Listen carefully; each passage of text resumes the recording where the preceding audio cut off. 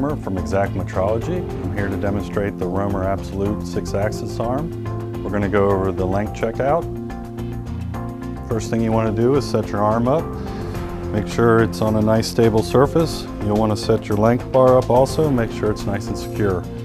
You'll want to have it at a 90-degree angle to the base, right about at the drop of the arm.